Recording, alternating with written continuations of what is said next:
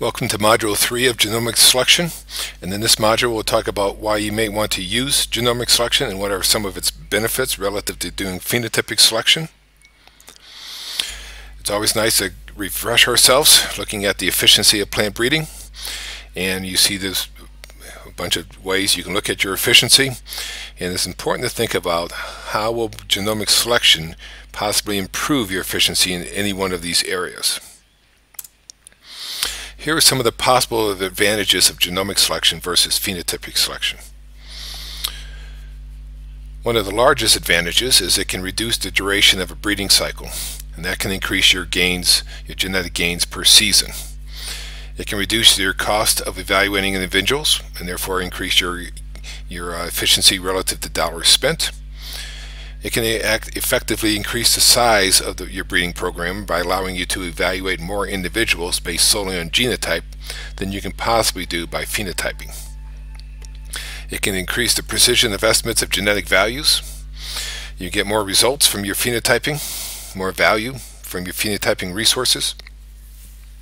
And it can facilitate connecting data between different lines, different populations, different breeding programs, different trials, etc.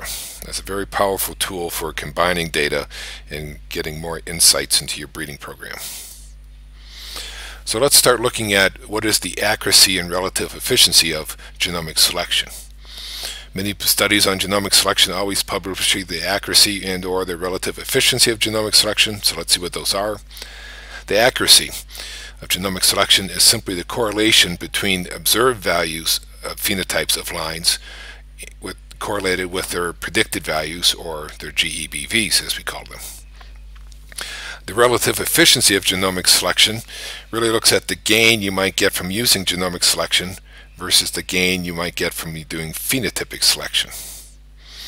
Now, estimating the accuracy and the relative efficiency is really not a required step in actually doing genomic selection, but it's obviously very useful so you can see whether genomic selection might be effective based on the data from your training population. So it's a good way to see if this is something that's going to be beneficial to you or not before you start implementing it.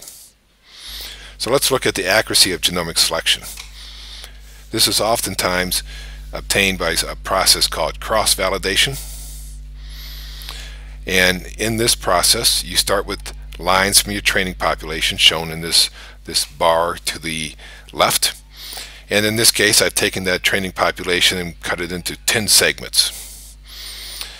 What you do in cross-validation is you use 9 of those segments, 90% of your lines, to develop a genomic selection model, running all the phenotypic and genotypic data from these individuals through the model.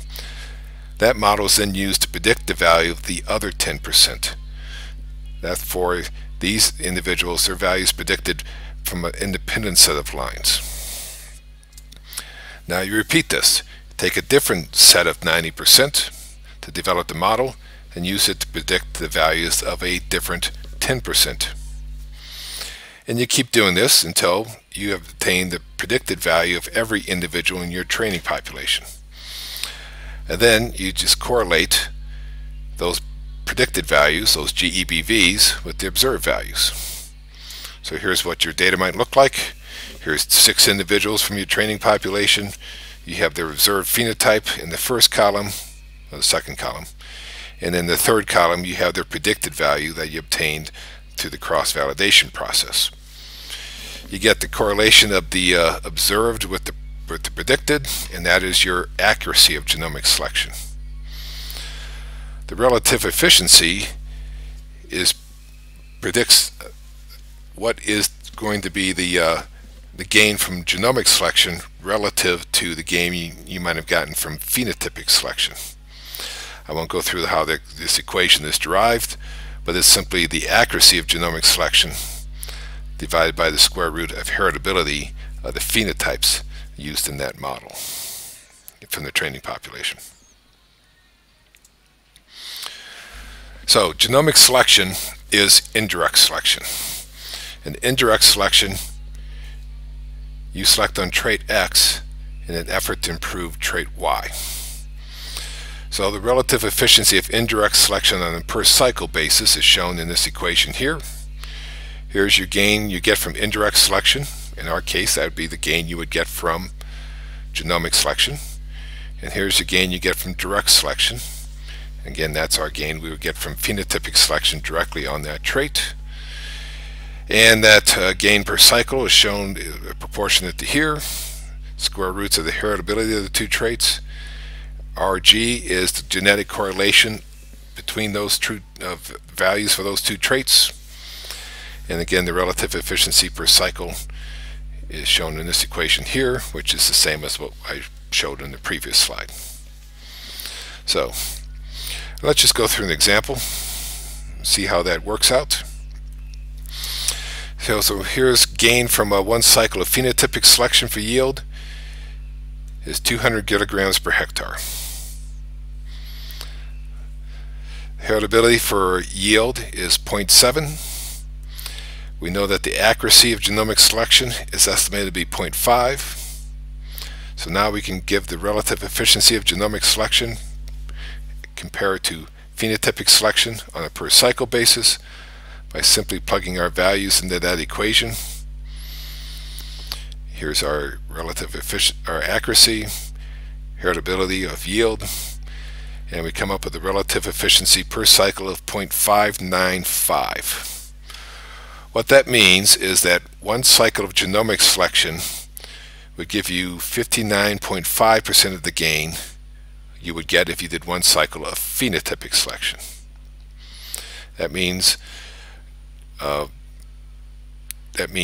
cycle of genomic selection gives you less gain than a cycle of phenotypic selection. And this is almost always the case. One cycle of genomic selection is almost always inferior to one cycle of phenotypic selection. So let's look at some of the relative efficiencies of genomic selection based on cross-validations. And this is just looking at grain yield, a usually complex trait with generally low heritability, grain yield in wheat, maize, and barley. And on average, the accuracy or relative efficiency of genomic selection is about 0.5. Sometimes it's even above 0.7. In one case here is down to a low of 0.2.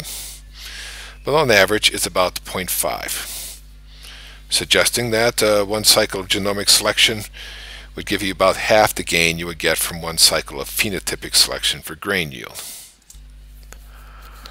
Agronomic traits, again maize and barley and wheat, average accuracy there is about the 0.65 relative efficiency, 0.65. Grain quality a little bit higher, 0.69. So for these traits, they tend to be a little more heritable. They tend to have a higher accuracy of genomic selection, and therefore they look a little bit more favorable compared to phenotypic selection. But they still, one cycle of genomic selection is still predicted to be not as good as one cycle of phenotypic selection. So we will pick this up in the second half of Module 3.